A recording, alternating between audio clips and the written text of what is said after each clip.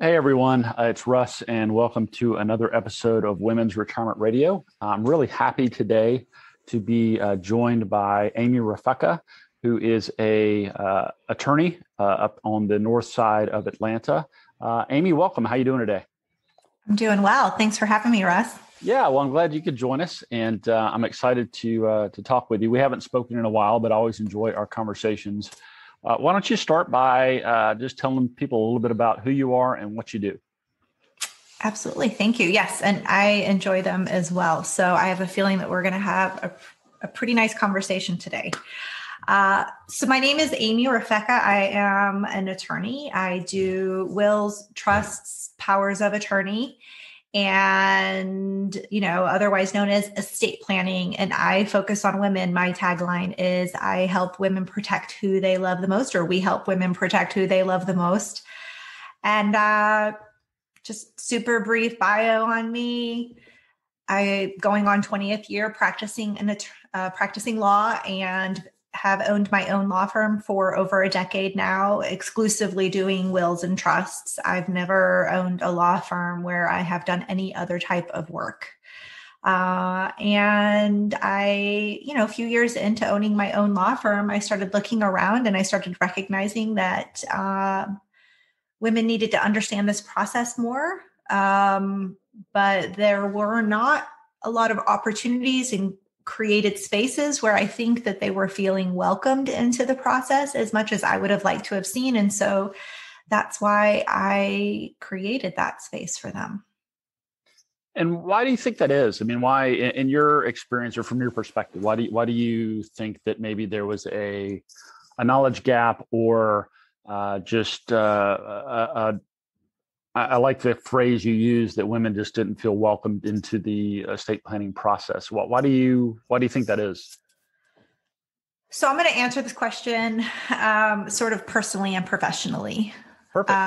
Yeah. So I believe, and it is an opinion, that there were not a lot of created spaces because,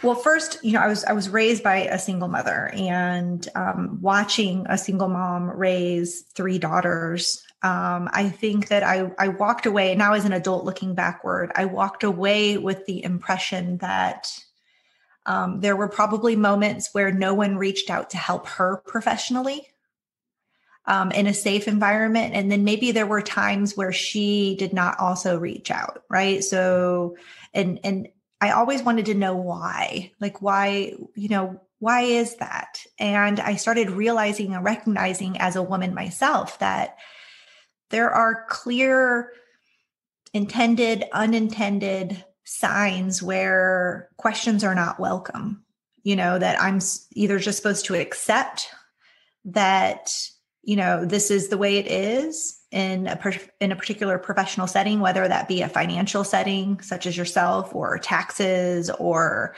when I go buy a car or something. And that, that questions are sort of met with this look of, why are you asking that question?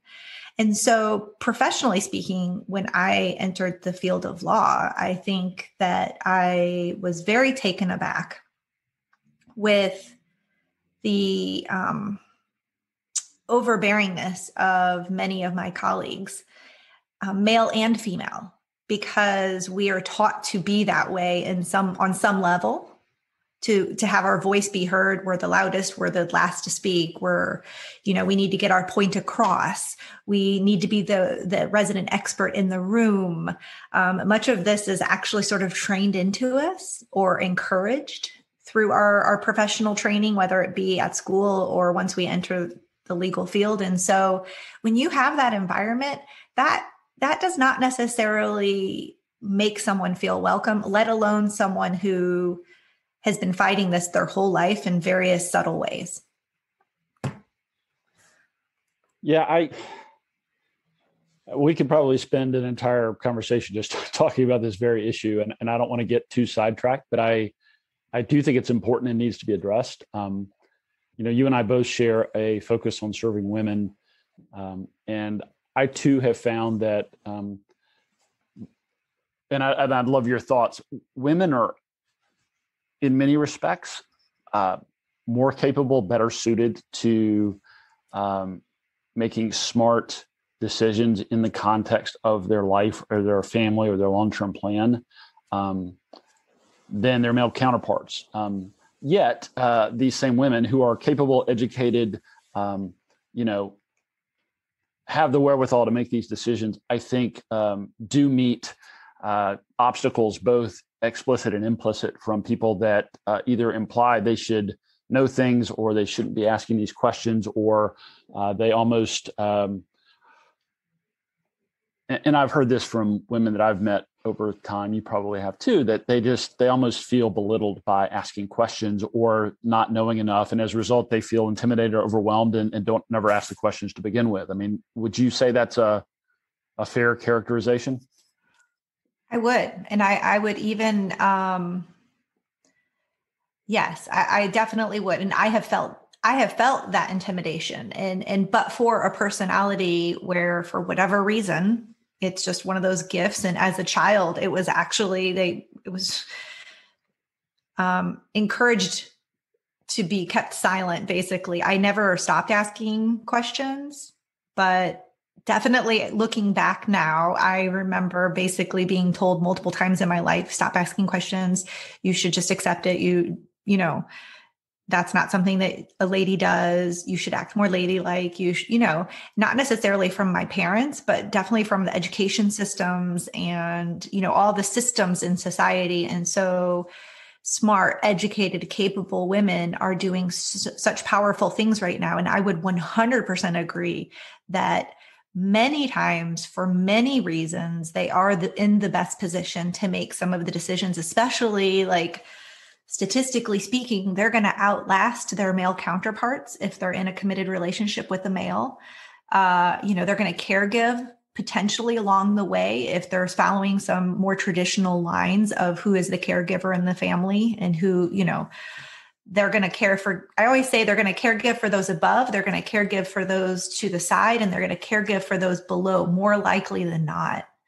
And that in and of itself, in my field, and probably yours as well, puts them in a unique position to be a decision maker in a much more rounded way.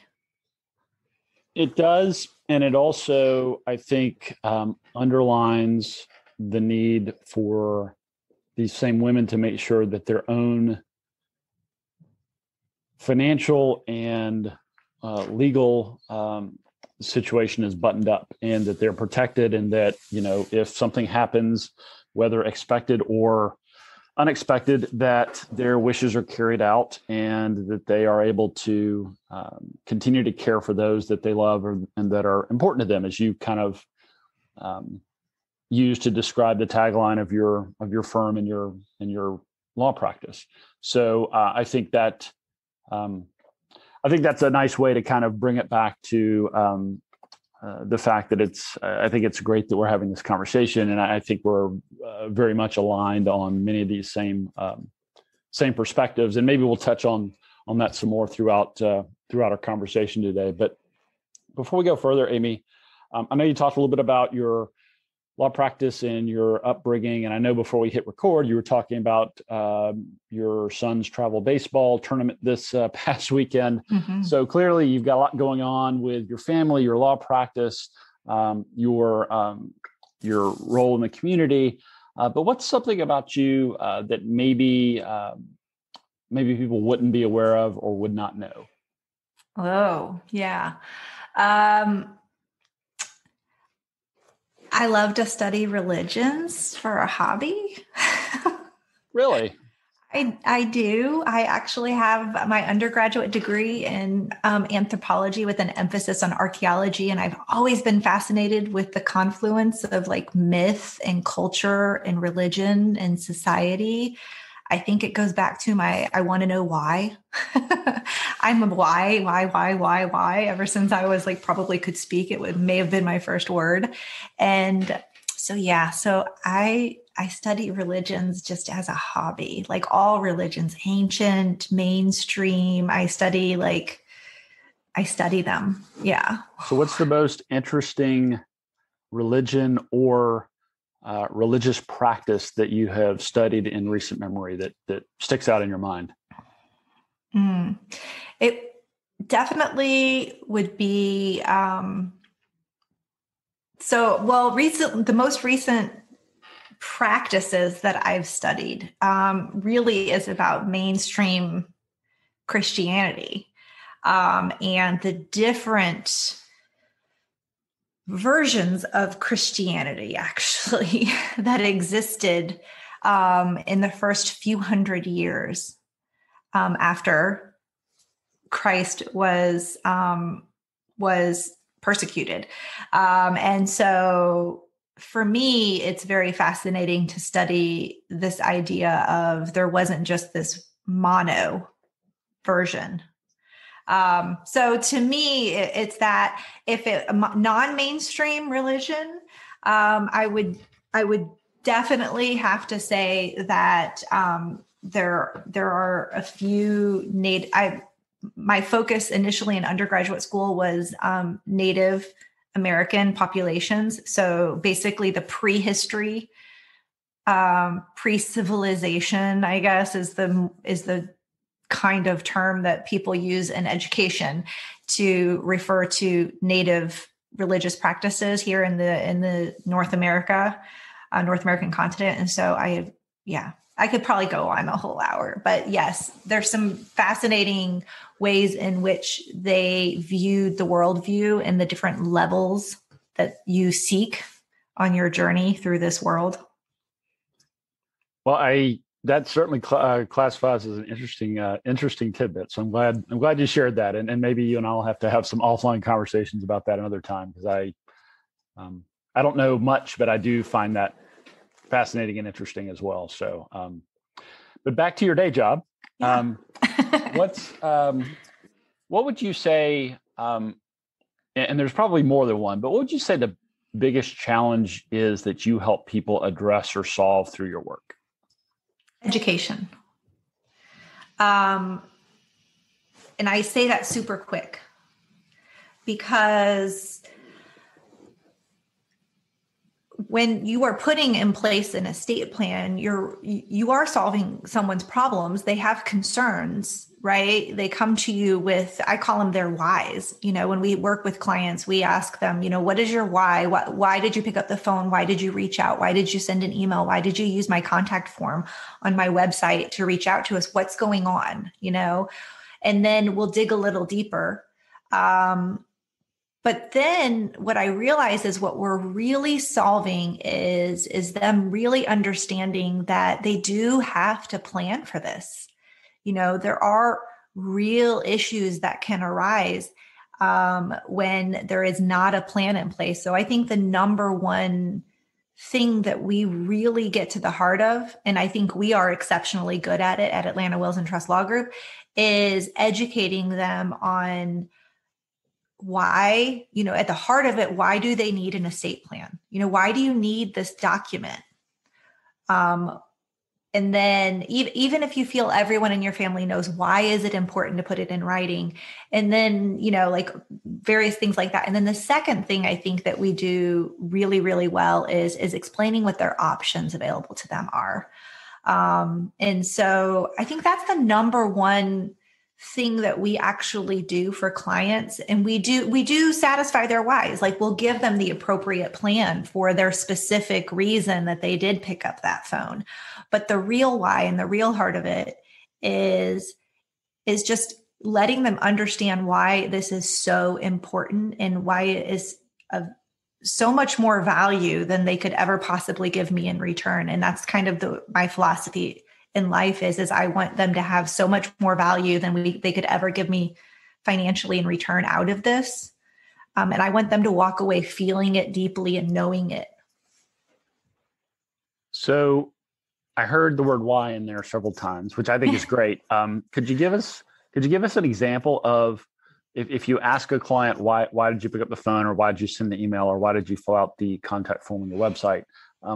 what's an answer that clearly everybody's going to come at this from a little different perspective, but what's an example of what prompted them to pick up the phone or reach out to you?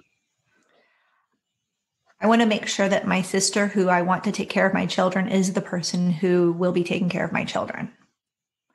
I want to make sure that my children don't have a burden when I die. That I watched someone else, and it just seemed like there were so many unanswered questions when my sister died, and my nieces and nephews had to do this and that, and they didn't even know where she banked, or they didn't know where all of her accounts were. So I don't want that to be my children. I don't have that much, but I don't want them to not know these things. That's a really strong one. Third, I would say, they want to protect what's theirs. They want to make sure that the people who they want to have everything gets everything that they want, or gets everything that they want them to have. So whether that be as a mom who has 3 adult children, they all may be married or may not have children, but she wants those 3 children to have what she has worked hard for her whole life, or her and her spouse has worked hard for their whole life to get it, to get it with ease, without a lot of disruption, without, maybe they're worried about estate taxes, or maybe they're worried about attorney's fees after they pass away, but they want to make sure that it goes to whom they want it to go to. I would say those are 3 big major whys. Well, those are all great specific examples, which I think are fantastic. And something that jumps out to me is you didn't say, for example, you didn't say a woman reaches out to you and says that we've achieved a certain net worth, or it doesn't seem to be driven by financial resources or a certain level of wealth. It seems to be more driven by wanting to care for others, whether that's family, friends, or organizations. Or I also heard you pretty clearly state that you want to prevent your death from being an undue burden on your children or your siblings or your surviving spouse, or whatever your personal situation may be. Is that fair to say? Yeah. So, again, just like yourself, I work with a lot of women, and I would say that's where they're motivated. And sure, they could be very proud of what they've accumulated and earned and achieved. At the end of the day, those are the things that they usually come to me and are concerned about. I work with a lot of women who don't have children, and they may or may not be in a committed relationship with someone else. But I think especially I see those women not being served well by my colleagues in the space of estate planning, because there's not what, is perceived as a natural heir to receive everything. There is also not a natural person to help them. And so in their eyes, they get a little lost. And so and they're not being provided a lot of options, and they especially don't want to be a burden on nieces and nephews. They don't, or they see it as a burden, but until we work through planning with them, and then they see it as more of a gift to others. What they've done for others is more of a gift to others. But yes, I would definitely say that's, that's a big thing. It's not motivated by money. It's very much motivated by, ensuring that others are taken care of in the way that they've always maybe thought of them, is being a caregiver for them. And something I'm wondering, maybe some of our listeners are as well, is there, of the women that either approach you or are introduced or referred to you, is there a typical age range, or is there a typical kind of like profile of the women that you most often find yourself working with, or is it really kind of across the board? I would say there's three or four, if I can indulge a little bit and just say there's like three or four. Yeah, please do. Yeah. Uh, so I would say that definitely I have sort of starting, at the group where the most women that reach out to me, I would say they're in their 50s. And they may or may not have adult children, but they are, they're thinking, hey, I don't want, they're starting to see their friends become ill or their friends potentially get a diagnosis that is concerning, or maybe themselves have had a diagnosis. I would say that they're, typically educated in terms of they have college degrees, they've worked in the workforce at certain points during their lives, and they have some wealth, but it's not it's not necessarily overwhelming amounts of wealth. And I say that very specifically because one of the first things they talk to me about, or I wouldn't call it dispelling a myth, but they're like, well, I just never really thought I needed it because I never thought I had enough to worry about. But I realize now that there are so many other things. That might not be true. When we get to the details of it, they may actually have a larger estate than they actually realized. But that's not, like you said, what motivates them to come see me. They're in their 50s. They just know they need to get this done. They've never gotten it done before. Or if they did, it was like right when children were born, like 35 years ago or something. That's one. Their highest priority is typically to organize and make sure that things are not going to be a burden on anyone. I do work with women who, may be married and they have young children. And so they have really high priorities for taking care of children who are under the age of 18. Here in Georgia, we call them minors. Well, every state they call them minors, but in Georgia, that's under the age of 18. As many states, it's the 18 as well. And so they're in their 30s. They're wealth building mode, right? You probably use a term similar to that. They have children, all sorts of age children, but usually under 12-ish.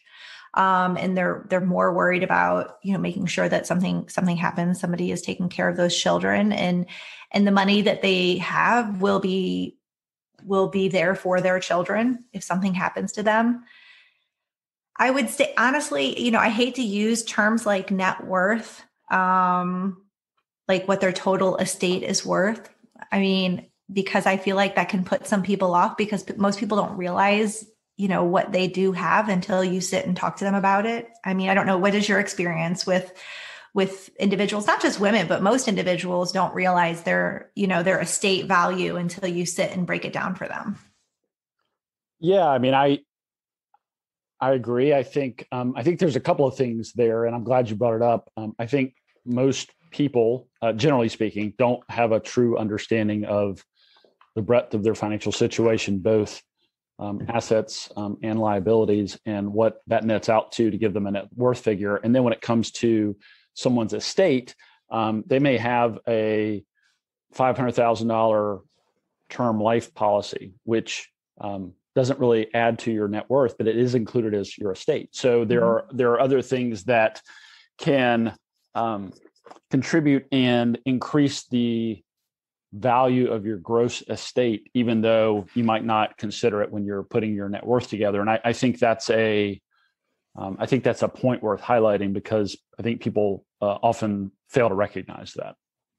Yeah, that's definitely my experience with it. And so yeah, I think that those are probably the primary. I work with women who are in marriages with like a same-sex partner, either married or not married. So we do work with them at Atlanta Wills and Trust Law Group, and I find that community again has maybe not received the same treatment as we would have liked for them to have received in our estate plan by some estate planning colleagues. And so I definitely say that is a demographic that is attracted to us and our ability to educate and make safe places to ask meaningful questions.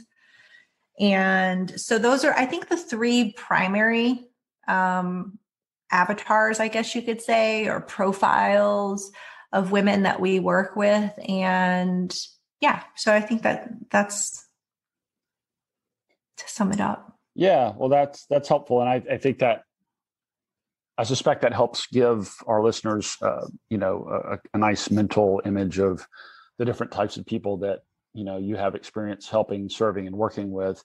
I know leading up to this conversation, you also share with me that you've been doing some work with women that either own a business or maybe have recently started a business. And it may be, a business is such a subjective word. It might be something that, more recent terminology might consider it kind of a side hustle or something like that. So it doesn't need to be like a business with a physical office location and a bunch of employees, but you've been doing some work there, as I understand it, to help make sure that these businesses are protected and can, live on past a woman's life, if so desired. Or I don't want to put words in your mouth. Can you speak a little bit to the work you've been doing around those types of women in their situations? Yes. Yeah. And thank you for bringing this up. I appreciate that.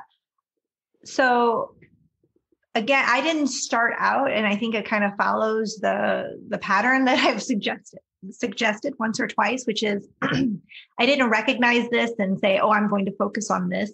But throughout working with women, 2 or 3 things have happened. And this is one of those things where I've recognized that many of the women that I work with will share with me almost as a side note during our conversation when we're talking about, what makes up the demographics, what I like to refer to as like the biography of their lives. And they'll refer to an LLC that they might have, which is a form of business.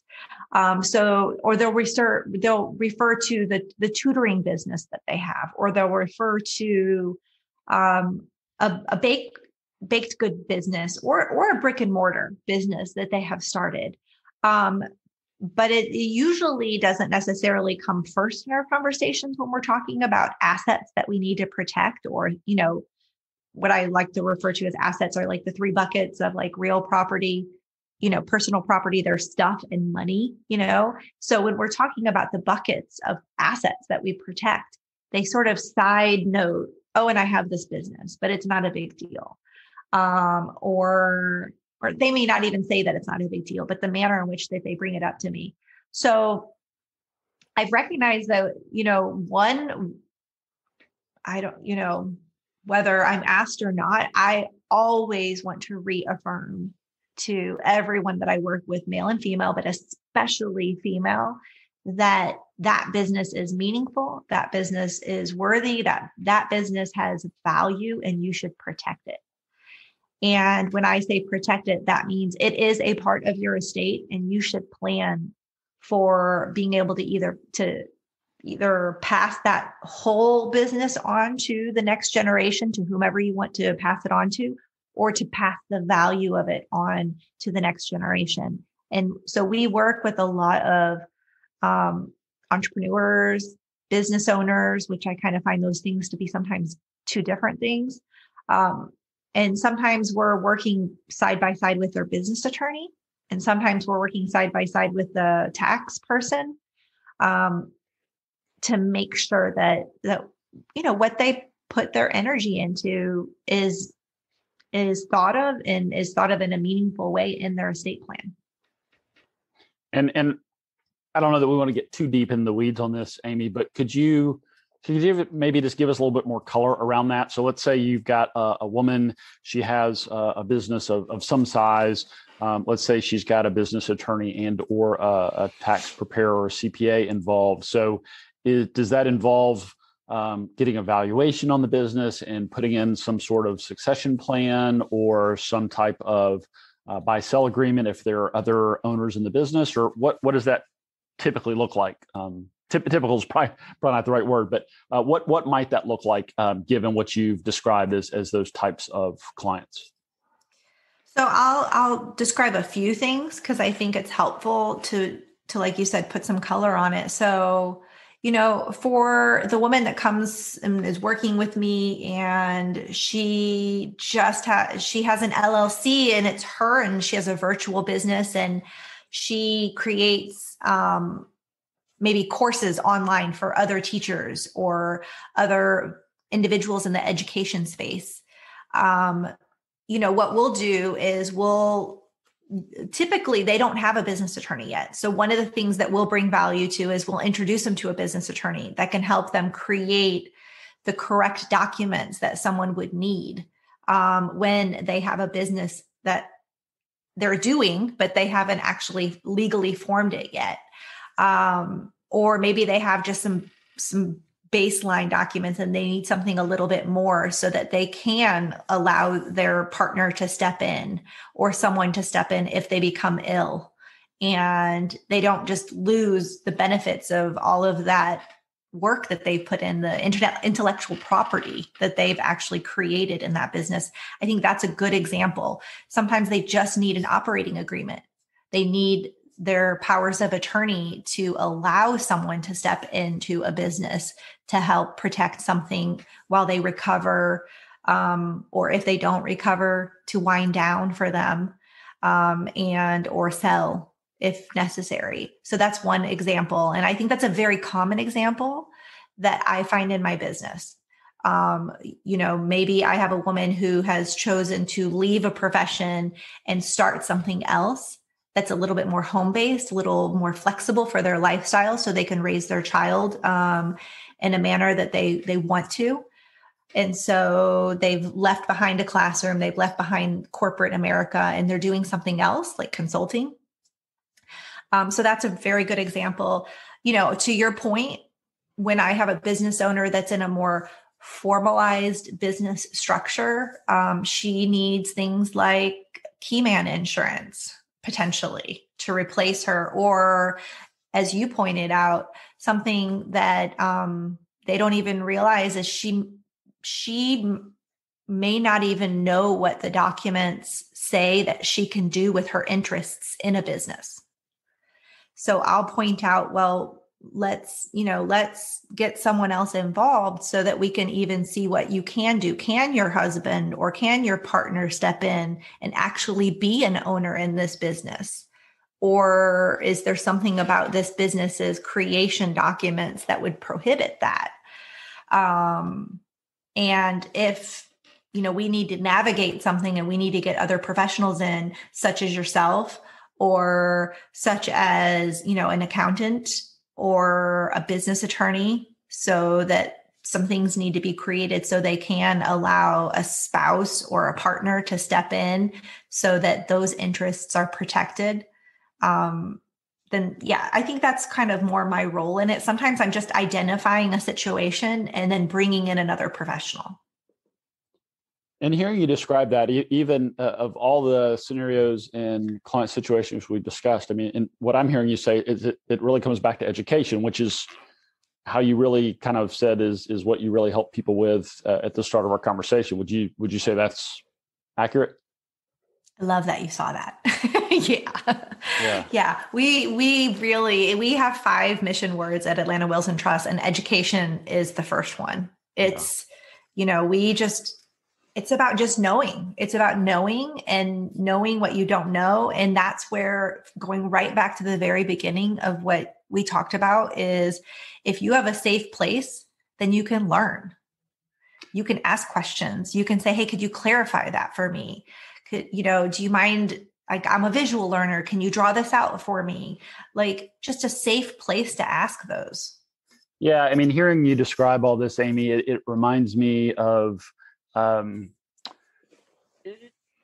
image that comes to, or the words that come to mind hearing you describe this is I think of you as like a compassionate guide, someone that knows the law and estate planning and wills and trusts and powers of attorney, et cetera, but can serve as a guide to help people think about things they maybe haven't thought of before, or explore things that may be important to them that, maybe they never thought to ask.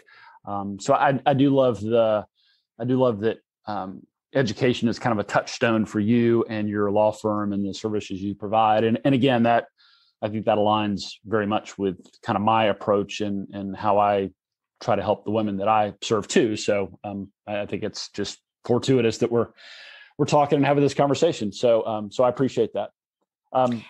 Yeah. Go ahead. Were you going to say something? Yeah, I was actually going to ask you a question. Sure. Yeah. I mean, when your experience in working with women, and you've been working with women longer than I have, in a professional capacity, I'm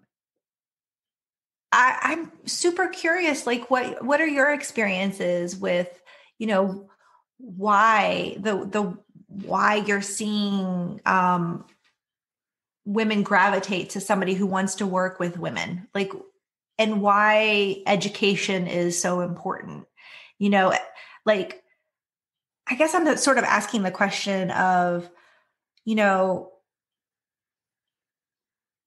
I'm sure you get rebuffed sometimes, and as I do, saying, well, the information's out there. If a woman wants it, she can just go get it. But what is your experience with that? And like, why do you feel like they still want somebody to ask the questions of, and to be a compassionate guide in a safe place? Yeah. Well, so thanks for asking. And I don't want to get too far off on a tangent because I want this call to be about you. But to answer your question, I think in my experience, there are a couple of catalysts. So I'm often referred or introduced to women that have gone through a divorce. They're in their, most of my clients are in their 50s and 60s. So they might have been married for 25, 30 plus years. Mm-hmm.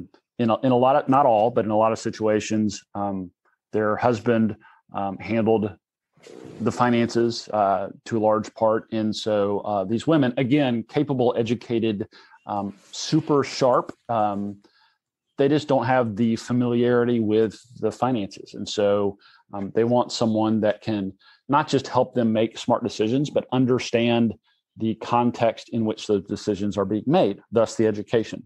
So whether it's someone coming out of divorce or the loss of a spouse, and now they're facing life as a widow. Like you, I have a handful of clients that are single and have never been married. And what I think is maybe the most interesting is I've actually been approached by some husbands that have said, mm-hmm. I want someone that can partner with us and that can continue to work with my wife when I'm no longer around, which I find just, I'm completely blown away and flattered that someone would approach me under the circumstances, but I'm just blown away by that particular approach to decision making and that particular why. So I think I'm just scratching the surface, but those are kind of the few that jump to my mind where women have gone through a major life transition, whether that's divorce, widowhood, or they're selling a business or transitioning into retirement. Maybe their husband, spouse, partner. Maybe I've actually had a woman's father approach me one time and say, like, "Hey, I'd love for you to work with my adult daughter and just help her educate and so she can make smarter decisions." So it's been an interesting mix of situations. But I don't know. Does that maybe help answer your question, Amy? It does. I think it does. I think in general, I would agree with all of the above. I too have been approached by husbands or fathers of daughters who, isn't that the most gratifying thing ever? I mean, I don't know. I'm kind of floored when that happens. I am too. And to me, it's because they're clearly recognizing what you and I do as a gift to that person, and they don't want anyone to take advantage of a moment of grief. They also, and the fact that they're trusting you with that too, we're both in very traditional fields in terms of like who traditionally made the decisions in our fields. And so when you have a male approach you and say that, yeah, it is fascinating and humbling, but yes. Yeah. Yeah. So, we've covered a lot, and this has been a wonderful conversation. Thinking back over your years serving women in your law practice, what's a favorite client success story that comes to mind for you, Amy? So I have two. Can I share two? You can share two. Okay. So one actually happened not so long ago, and I've helped this individual over several years update a plan several times. And I think most recently, without sort of disclosing kind of the confidentiality around this particular client, recently this woman advised me how absolutely grateful she was to have had us in her corner during the life changes that happened, which precipitated those changes to the estate plan. And she was a widow, and she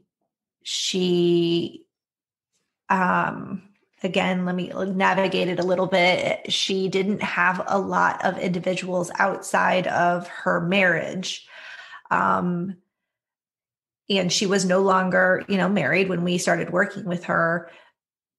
So she didn't have a lot of friends. She didn't have a lot of family. She didn't have a lot of support group outside of it. And so we helped her through a really difficult time after the passing of her spouse, and since updated her estate plan and kind of watched her grow after that and meet individuals, and for her to let us know how much we meant for her during that time, when she was going through quite a bit and didn't have a lot of people to rely on, that she felt safe enough to rely upon us and come back to us and refer people to us.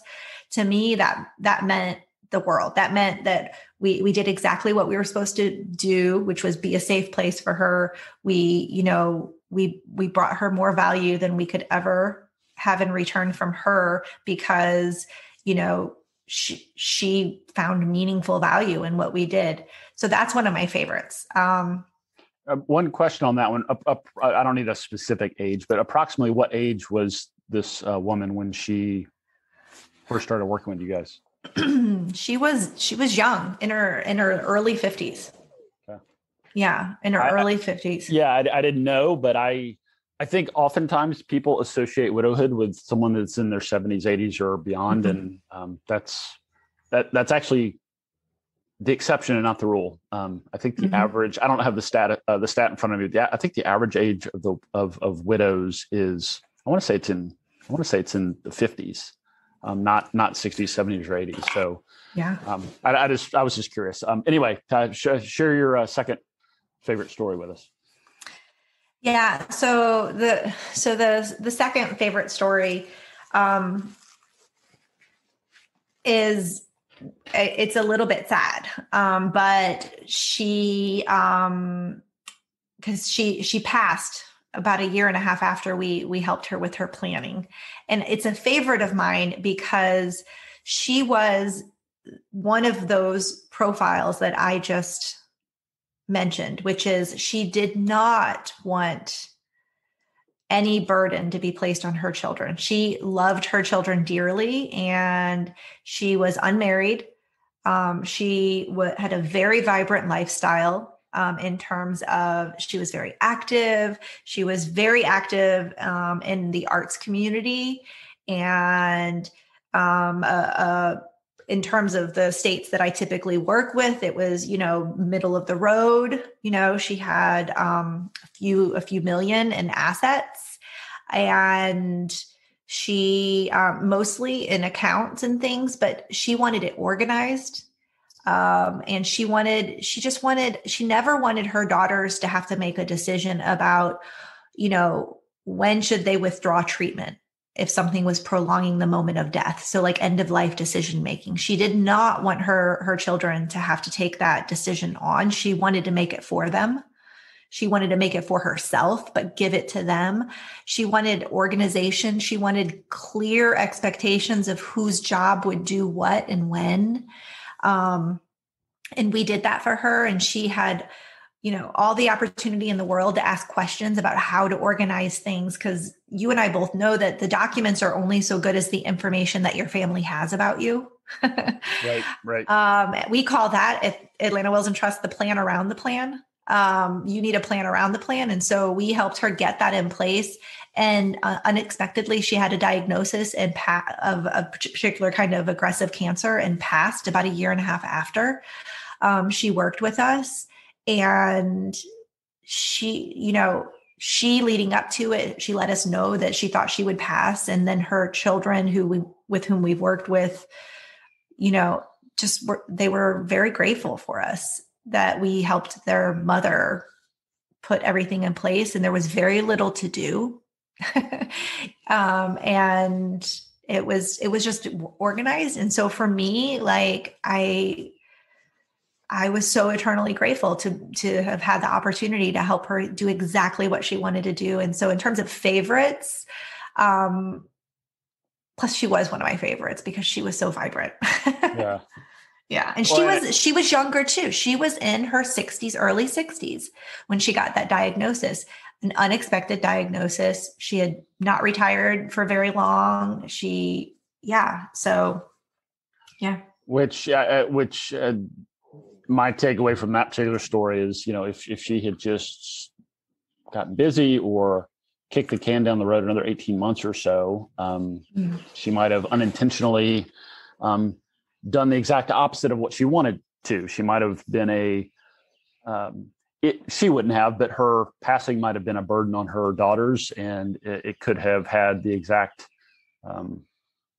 unintended consequences that she wanted to actually, in fact, have happen. So I think that's a great testament to the fact that she stepped up and put the necessary planning in place to make an otherwise difficult situation a little bit less difficult when it comes to having things organized and having her final wishes documented and things of that nature. So I think that's a bittersweet but a great story about the importance and the power of the work that you're doing for your clients. So I'm glad you shared both of those. Thanks. I appreciate the opportunity to do that. And I think that what you and I do, we come at something from, similar angles, but slightly different angles. And I'm just really grateful that I discovered this, that I recognized this, and that I'm doing it, and that you recognized it, and that you're doing it. And I just feel like it's, I always tell people, I have a son, I have a 16-year-old son, I have a 17-year-old daughter. And I talk to my son a lot about, this has nothing to do with me not wanting a man to succeed, or not wanting men to succeed, or not want men to make decisions.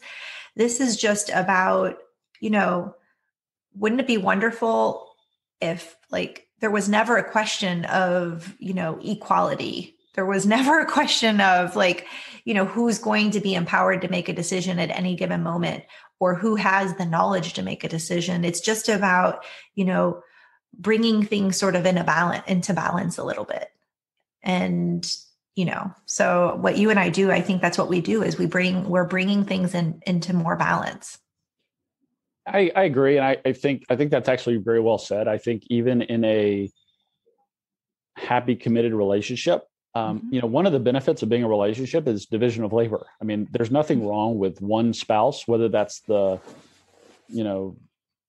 husband, wife, regardless of the situation, kind of taking a lead on the family finances. But that does not give the other person a license to abdicate or like check out from the finances or from the estate planning or from the other, major decisions. So I think there's a fine line and a lot of gray area, frankly, around letting one spouse handle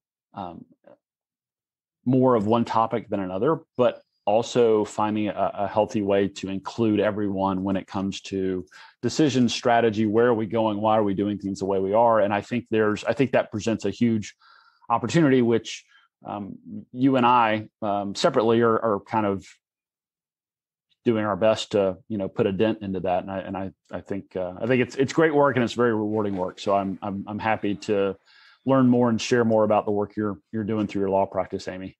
We're coming up on an hour. We could probably easily talk for another hour or two. But as we start to wrap up, what surprised you most about your work? How well received it was.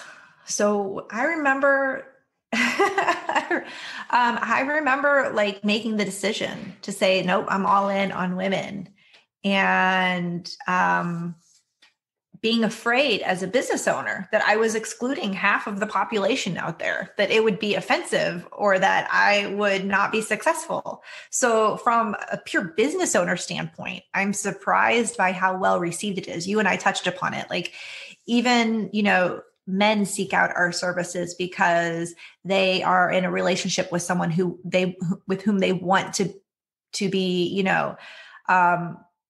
an equal partner with, or they want to, have somebody to go to ask questions, or their daughters. So that's partly, I guess an answer to your question. The other thing that I am so surprised by, and I know this is a little strange, is I'm so deeply grateful when someone comes to me and they have already had an estate plan in place, and they share with me that they never knew what they didn't know about the estate plan that they had in place. And that they're grateful for a chance to go through the estate planning process with us, because we spend so much time on education and sharing with them, the pros and cons of answering something, or I let them decide what's a pro and what's a con. And I just share, well, this is what this is. And so I'm very surprised by the desire for that piece, that education, even with individuals who have estate plans in place already. So I think those would be the two things that I'm surprised at the most. It's interesting, that last point. I too have experienced women or couples that have come to me, and maybe they have a financial plan in place or portfolio. Maybe they've made some decisions, but when I ask them why they did, not in an accusing or judgmental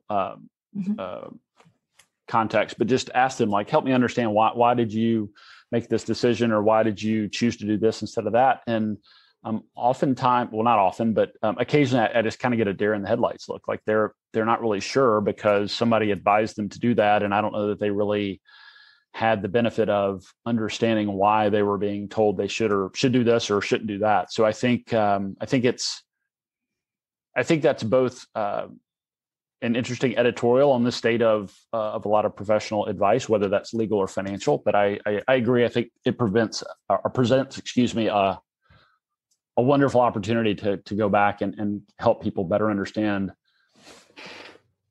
what they have, why they have it, and then they can make better decisions as to whether or not they need to make any adjustments or accommodations to, looking forward once they have a fuller understanding of what's going on. So I think that's pretty cool. Mm-hmm. Yeah. Amy, you good on time? I've got a couple other things I wanted to cover. I'm good. So this is Women's Retirement Radio. Everything that I do and talk about and write about has a tie into retirement for women and their families. So when you think of the word retirement personally, what comes to mind for you? Ooh. Okay, so I'm actually about to be an empty nester in the next 2 years. So I'm in this phase of like, oh, when is that going to be? What does that look like? I'm like there, like I'm kind of moving past the, this particular chapter right now because my daughter heads off to college this fall. So personally, I cannot see myself not working or not doing something of meaning. And of course, very subjectively, whatever that means to me. I, honest to goodness, I think of retirement as having opportunities, more opportunities to be able to do maybe some of the things that now, because of certain financial obligations, because I chose motherhood, or motherhood chose me, whatever.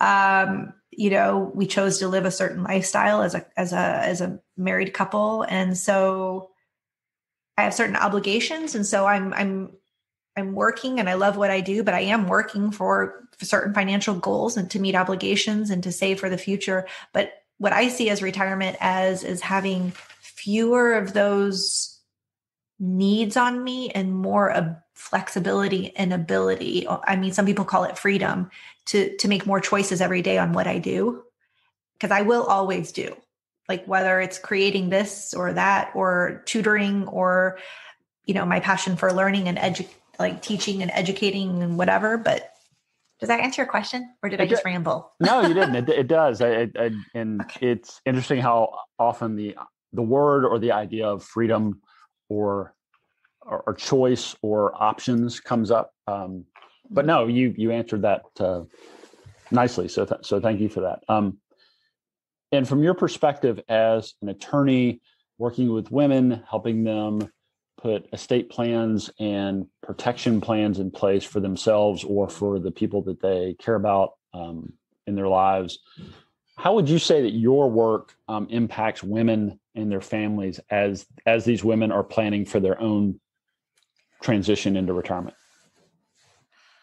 Yeah. So I think the impact is twofold, if I may. The first is that bit that I mentioned about organization.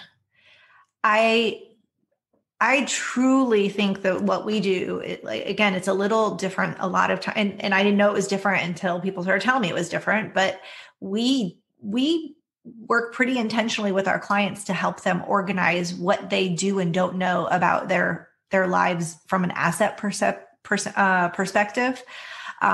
Many clients, again, won't know who they have named as beneficiaries, won't even remember where that life insurance policy is. And so we're helping them organize, doing that planning around the plan that I mentioned earlier. So I think when women are heading towards retirement or even just entered into retirement, that's a really critical time to know all of that information and understand all of that.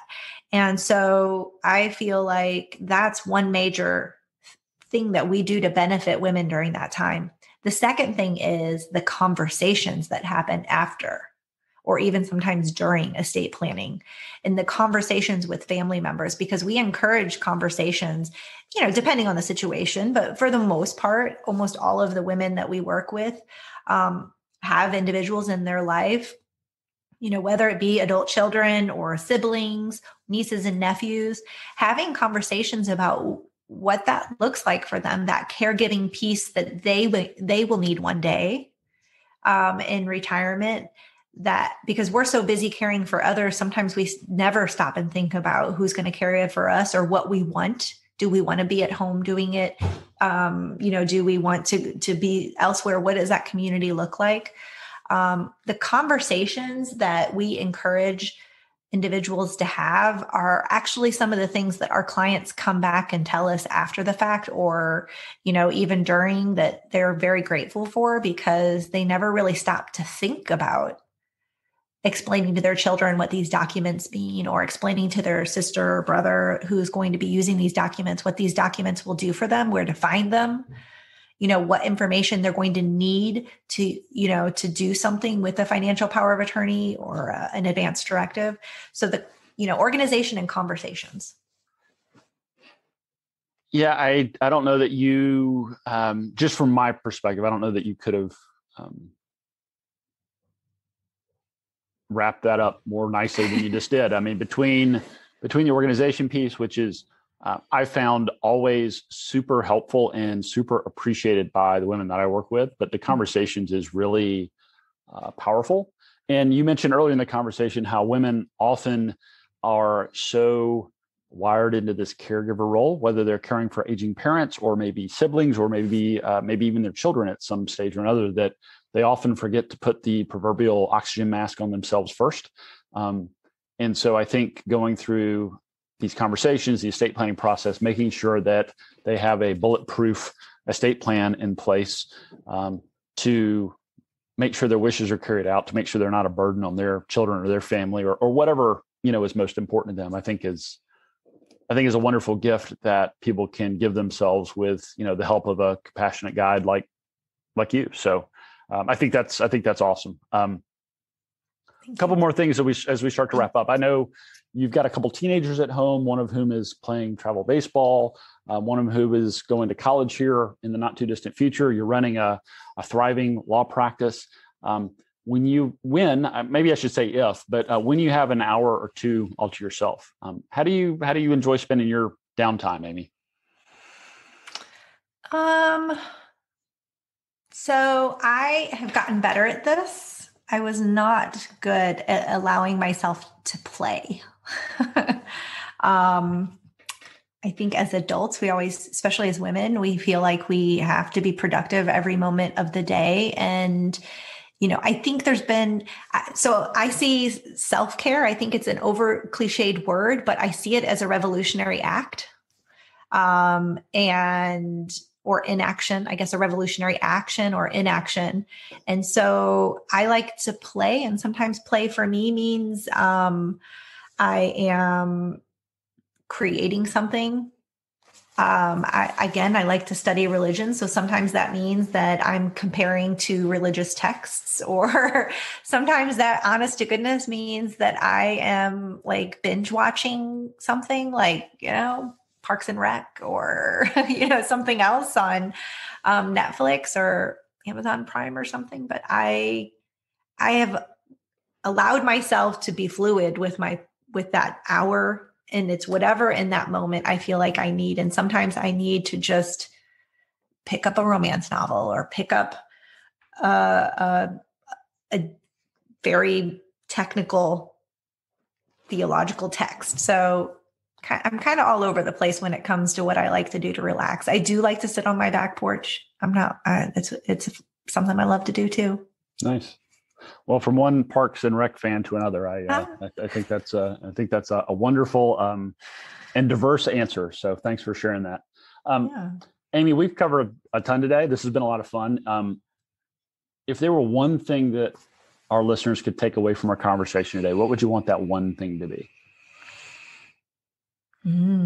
I would say that if something is inside of you saying that you think you need to find out more about estate planning, or if you've asked yourself the question, why do I need a will?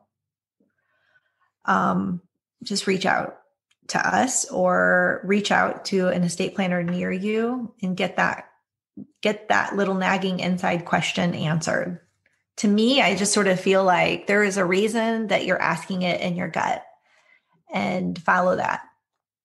I don't know. Does that answer your question? It does. And the next logical question is for people that either have that nagging question in the back of their mind, or they just listened to this and said, Amy sounds like the coolest person ever. I need to reach out to her and learn more about her law practice. What's the best way for people to learn more or to reach out or get in touch? So they can reach out to us by phone, 770-508-6525. We are in the Metro Atlanta area, which is where primarily we help our clients. And we are in the northern metro area. And the majority of our clients are from the northern metro area of Atlanta. Licensed in Georgia, just to be super clear about that, Georgia and Florida, but primarily Georgia is where we practice. You could also go to our website, www.atlantawills, WILLS, and trusts, plural, TRUSTS.com. So Atlanta Wills and trusts.com. And you can reach out our contact page. We also have, a lot of good information on our website. And it links also out to our YouTube as well, that you can get a lot of, if you're a video person and you want to watch videos, you can link out through our website to them. We also have a Facebook page. I mean, we're on all the places. So we have a Facebook page as well. And so, yeah, we're the only law firm in Georgia that's really serving women. So if you type women-based or women-focused law firm, we should be what pops up on Google if my SEO is working properly. And we'll be sure to include links to your website, your phone number, your Facebook page, YouTube channel, LinkedIn, all that stuff in the show notes, so people will be able to reach out and discuss things further if they're inclined to do so. So, Amy, this has been a blast. I've enjoyed the conversation. I'm happy we got to share this conversation with our listeners. Anything else you want to touch on before we wrap it up? Not specifically about me. I just appreciate you having this opportunity in this moment for professionals to come have a conversation with you and talk through these important issues, especially, focusing on women, but focusing on this particular stage for women, because there are so many questions and so many resources that can get lost on Google land out there. But to have it here, in one place is a great thing. So I appreciate the work that you're doing here. Well, thank you. And having conversations like this is a lot of fun, and it doesn't feel like work at all. So I'm glad we were able to do it, and we'll have to have a follow-up conversation down the road. So thanks for joining us today, Amy. And thanks everyone out there for listening. Again, this is Russ Thornton. This has been Women's Retirement Radio, and we look forward to catching up with you on our next episode. It's Russ again. And before you go, I want to provide a brief disclosure. You should consult a financial advisor familiar with the specific circumstances of your unique financial situation before making any financial decisions. Nothing in this broadcast constitutes a solicitation for the sale or purchase of any securities. Any mentioned rates of return are historical or hypothetical in nature and are not a guarantee of future returns. I'm a financial advisor and an investment advisor representative of WealthCare Capital Management, LLC, an SEC registered investment advisor based in Richmond, Virginia. The views discussed in this podcast are my own and may not be consistent with or represent those of WealthCare Capital Management.